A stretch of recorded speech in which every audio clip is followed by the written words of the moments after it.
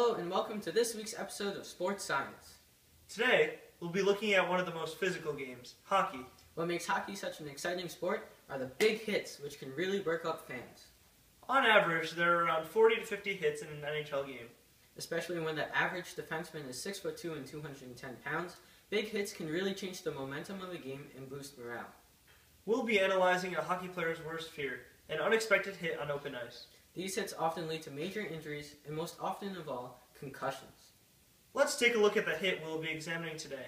It happened in Game 7 of the Eastern Conference Finals in the year 2000, where the New Jersey Devils were pitted against the Philadelphia Flyers.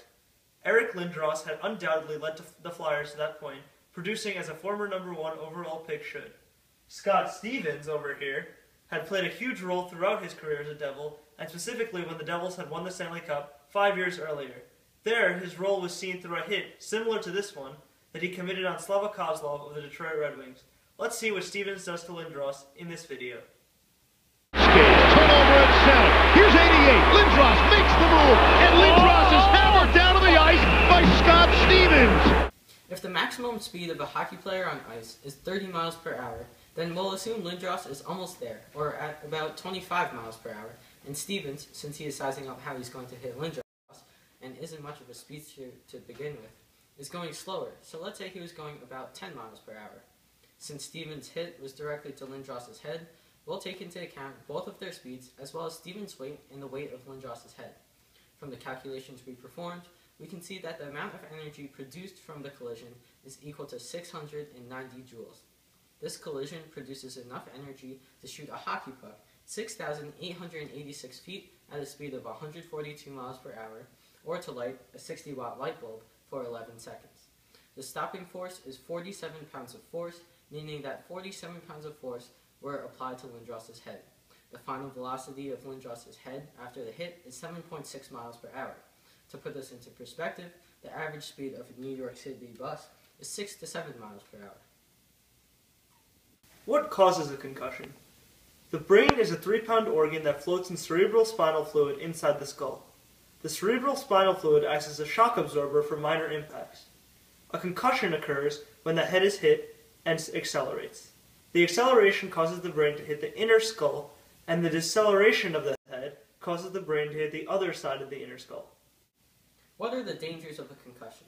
Well, if a player receives a concussion, he is 1 to 2 times more likely to receive a second concussion. If they've had 2 concussions, they are 2 to 4 times more likely to receive a third one. And after 3 concussions, they are 3 to 9 times more likely to receive a 4th concussion. So, as you can see, after the first concussion, a player becomes more vulnerable to more concussions, which spirals into even more concussions. What are the symptoms of a concussion? Some symptoms could be lightheaded, sensitivity to light, constant headaches, loss of balance. You always have to try to look at the pupils of a player or an athlete who has received a blow to the head to see where their eyes are. How long should an athlete refrain from playing following a concussion? As I said before, there's really no set timetable. Each person is different. You have to work your way up from going to school and going back on the court, putting pads on for whatever particular sport you are participating in. So I can't say that there is a timetable. It could take anywhere from 2 weeks to 2 years to recover from a concussion. How did this impact Eric Lindros' career? Lindros' concussion as a result of Stevens' hit was not his first concussion.